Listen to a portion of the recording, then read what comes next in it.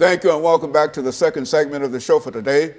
The topic is the rise and fall of Adolf Hitler, and we're fortunate to have with us to talk about the rise and fall of this great German individual, Alana McLaughlin. And Alana, let's pick up where we left off the last time, because I was thinking in terms of some of the things you said in reference to his background and et cetera, but speak to him in reference to however you wish.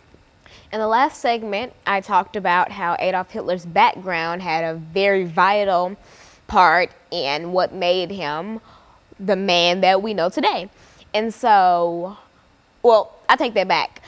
The monster that we know today. And so I basically talked about how he grew up in a normal household for that day and time, and nothing was really out of the ordinary up until both his parents passed away by the time he was the age of 19, and he was denied entry into art school. A lesser known fact about Adolf Hitler, he was really into art, and he could draw. He could draw faces and buildings from memory, but when it came to drawing full bodies and copying off of something, he wasn't very good at that. And so he did not pass the test to the art school that he applied for, and he was denied entry. So then, at that point, both his parents were dead, and he was homeless. So he was a homeless man for a while. He would live in shelters or on mattresses wherever he could find, or even in train stations. Then he decided to go back again and try to apply to art school again. He was denied entry once again. And so then again, he was homeless, but he did get an inheritance from his sister that was supposed to be left for him when his mother passed. So then he did have a little money on him. So he decided to buy some new clothes and try to freshen up his life. He started attending anti-Semite meetings where he would listen to people speak about how Jewish people are going to run Germany into the ground. And so then he started to get up and speak himself, and then he made a reputation of being a great speaker. He could get up and just talk and talk and talk. And a lesser known fact about Adolf Hitler, he had a problem with spitting. He would spit everywhere, but nevertheless, he talked and he talked and talked. And so after he made this very good reputation of being this great speaker, he started the Nazi Germany movement, basically, where he created the swastika, and people started to wear the swastikas as patches on them or on pins, and that's what really started the rise of Nazi Germany. He actually himself created the swastika? Swastika? Yes. Or he was the first one to reveal it. No one really knows. But either way, he's credited for the swastika.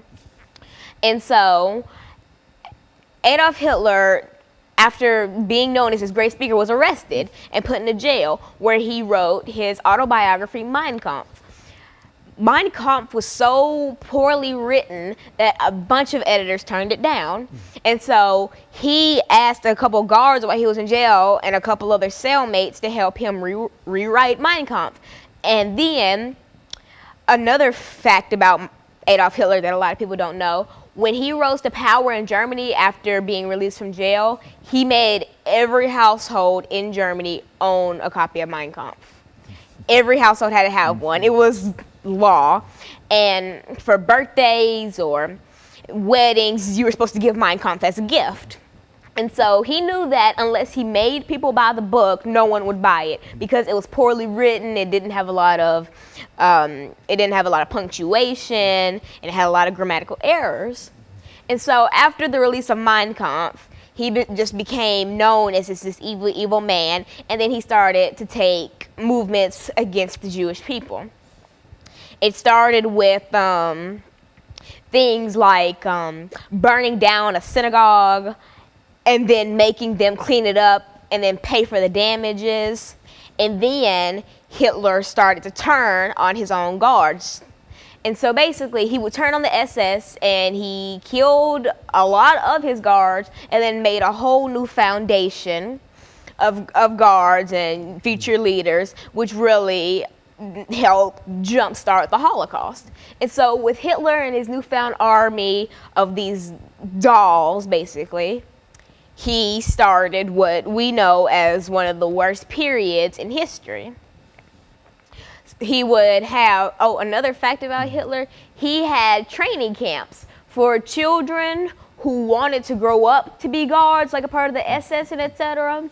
He would have Hitler like teen camps. He would have some for girls and some for males, and the girls would be taught, you know, how to stay at home and get pregnant and take care of children, while their husbands would be taught, you know, how to fight and beat and shoot guns and etc. And so Hitler made this well thought out blueprint of how he wanted the world to be run and how he wanted to exterminate the Jewish people. Well, what was his attitude? I mean, why was this attitude toward the Jewish population? I mean, what created that kind of hatred for that he had for them? It's actually, that's up for debate, because a lot of people say that his hate for the Jews came from the man who denied him entry into art school, who just so happened to be Jewish. Or it comes from how in the Bible, you know, the Jews killed Chrysler, and he read that and just thought that he was going to take matters into his own hands and exterminate the Jewish people. But that's really a subject that no one knows for sure. And since Adolf Hitler killed himself when the war was over, no one really knows. And he doesn't really discuss it much in Mein Kampf, but he does make it very prominent that he does hate the Jewish people. And not only did he hate the Jewish people, he hated the Slavs, anybody who wasn't, you know, the blonde hair, blue-eyed type that he liked, the Aryan race. And a thing about the Aryan race, there is no Aryan race.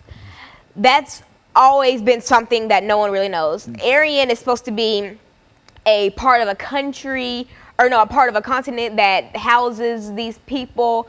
It's not necessarily, there's no real Aryan race. As a race, as a racial, ethnic. Yeah, there's no ethnic group that's called Aryan. It's more of kind of just a group of people. But over time, that's become the definition of the people that Adolf Hitler liked. And so basically, Adolf just went off the deep end, and he made it his life goal to terrorize anyone who didn't fit his criteria. And that's what he did for a while. Okay, so let's take this second commercial break, and then we'll come back and we'll pick up on that last 10-minute segment.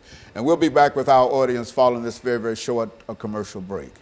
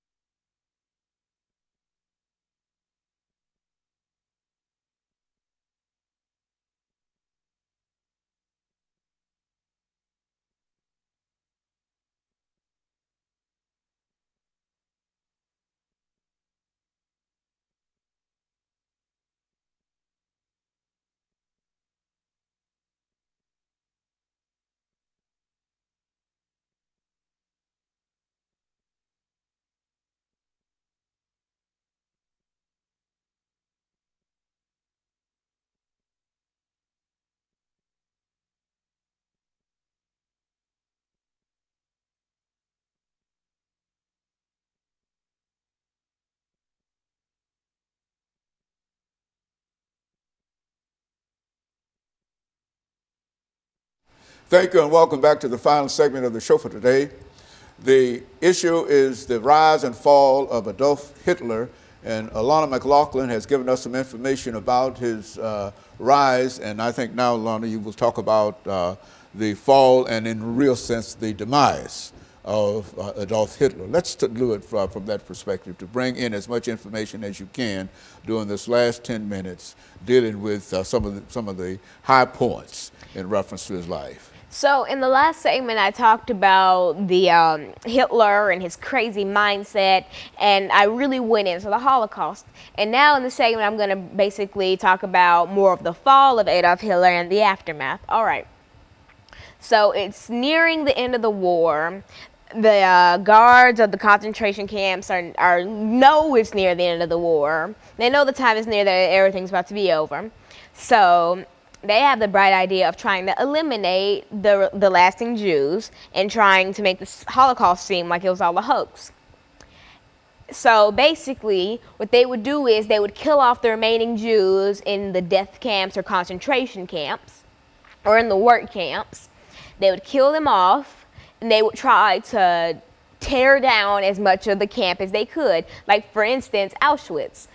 They killed the remaining people there, and they tried to tear down Auschwitz as much as they could.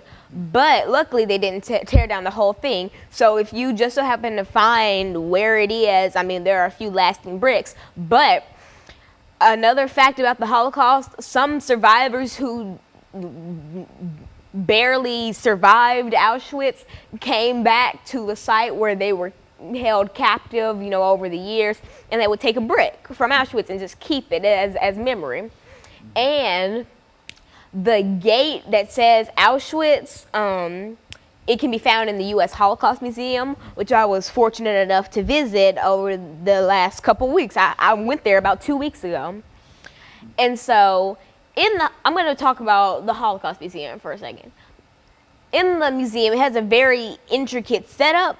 For instance, it has 4 floors, but you don't go, you go 1 floor and you keep going up. You go to the 4th floor and you go down. So you get on this big elevator, and they try to squish as many people in as they can to try to capture the essence, or capture a fraction of the essence of how it would be in a train car.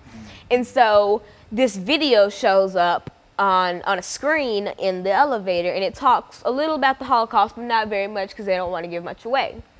So you ride up to the very 4th floor, and in the 4th floor, it just talks about the rise of Adolf Hitler, his childhood and, the beginning of the Holocaust. But in a different section of the 4th floor, it gets deeper into the Holocaust.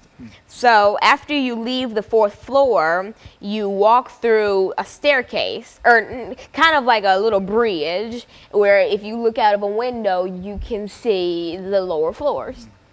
But a fun thing about it is, on the little glass panels of the museum, there are names of families that were involved in the Holocaust. So you'll see Horn and a lot of other names that were families of people who were killed in the Holocaust, and they're all etched into the glass. So you walk across this bridge, you enter the 3rd floor, which talks more in-depthly about the Holocaust, and they even have a train car, and it's not even a replica, an actual train car that they had to have flown in and dropped into the building, and they had to build the building around it. And so you can see that train car, and you walk through it where you can explore other divisions of the 3rd floor. After that, you walk down a staircase, and if you look out of a window by the staircase, it says, "Never forget, always remember." And so you see more of those bold yet simple statements around the Holocaust Museum. And like, for instance, outside of the Holocaust Museum, like on a door, or not on a door, but on kind of a wall, that etched in, it says, "You are my witnesses." And it's a passage, it's a little scripture from, I think, Isaiah in the Bible. And it says, "You are my witnesses." And so that really means that we bear witness for the people who can no longer tell their stories. And it is our duty as people who are living after this has happened, to tell our children and for them to tell their children, so that the memory of this is never forgotten. Because there are people out there and there are websites out there that try to chalk the Holocaust as a hoax. And you can find, and you have to be really careful where you look up information about the Holocaust, because you will find a lot of sites like that. They'll say concentration camps never existed, the Holocaust never happened, it was all fabricated, it was all a war tactic or something like that. It's stuff that doesn't really make sense. And so we have to bear witness to these people. And so when you get done with the third floor, you go to the second one, and it has testimonials from people who happen to survive the Holocaust. And there's this one real popular testimonial about a woman who married the man who saved her, or a man from the army who came and, you know, rescued the people that were in her camp. And so after you take a walk around the first floor, you'll, oh, I forgot an essential part of the first floor, the shoes. It depends on what time of the year you go, but you will see shoes from the Holocaust. There are children's shoes, women's shoes, and you see a lot of heels and stuff, and it really shows that these people didn't know what they were getting into, because who would wear heels to go work in go die in a death camp? And so it really shows how these people were fabricated and lied to, only saying, oh, they would be going to work. And they just ended up being killed. And so they were just swept off the street by the armies, by Hitler's armies, and placed into the Holocaust. Either that, or they were lied to, and the whole Holocaust was sugar-coated. And another thing about sugar-coating, when the Red Cross would come and inspect the camps, they wouldn't wash them up beautifully. They would make it look like everyone was having fun. They would give, about a month prior to when the Red Cross would visit, they would give the workers food and lots of drink and stuff to kind of give them pounds, because the life expectancy in a Holocaust, in a death camp or a concentration camp, was 275 days. You weren't even going to make it a year, and that's because they didn't feed you, you barely bathed, you never had enough to drink, and you basically didn't have all the basic human necessities that we as people take for granted nowadays. And so they would clean them up, and so that's why a lot of the world during this period was lied to. And only until it was too late did we realize what was happening, because either a lot of stuff wasn't broadcasted, or only the good stuff was broadcasted, and it would just be lies. When we would see people smiling and just skipping along, these people were grieving the death of their children who were just thrown into furnaces because they were marked incapable of work. And so a lot of the world was really lied to, and that's why so many people died, because there were African Americans there were Slavs and Gypsies and Jews mainly. And so anybody who didn't fit Hitler's criteria, and like I said in the last segment, the Aryan race, which isn't really a race, but that's what we say today, the Aryan race, if you weren't the Aryan race, you weren't coming out alive. But there was another way that a lot of people did manage to survive. Well, not a lot, but a fraction of people did manage to survive the Holocaust. They would get on boats and sail to different countries. And there's a story, that's not really a story, but a famous incident where people got these fake passports, and they sailed from Germany to Cuba. And at first Cuba was going to let them in, but then Cuba changed their mind and did not let them in. So they sailed around the sea, not wanting to go back to Germany, and everyone on the boat perished.